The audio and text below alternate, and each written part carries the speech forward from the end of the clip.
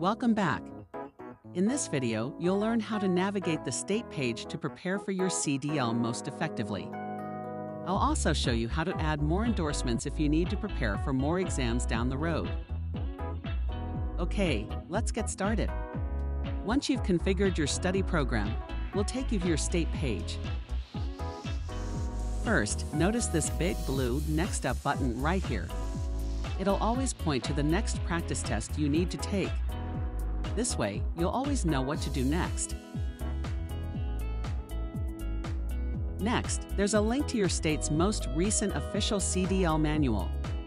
For a lot of states, we also provide an audio version of the state manual.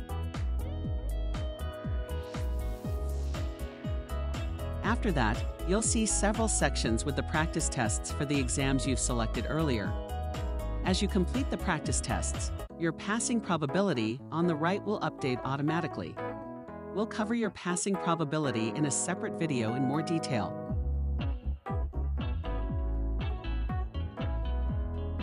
At the very bottom of the page, you'll find the cheat sheets that you can download.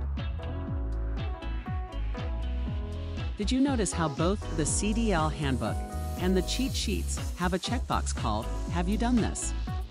Once you've read those materials, go ahead and check that box. Your passing probability will increase. Finally, if you ever need to change what endorsement exams appear on your state page, or if you move and need to change your state, you can do this on your study program settings page.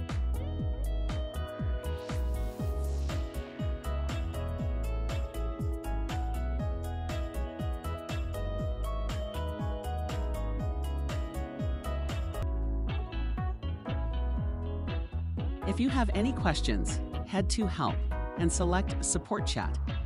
Just type your question and we'll get back to you as soon as we can.